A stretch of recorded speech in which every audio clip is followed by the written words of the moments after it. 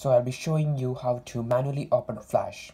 So in auto mode, if there's a lack of light, the flash automatically opens itself. But when you are in manual aperture, shutter or program mode, you will have to manually open the flash.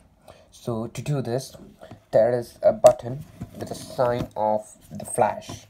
It is on the left side of the body over here, and when you click on that, you can see that the flash has opened.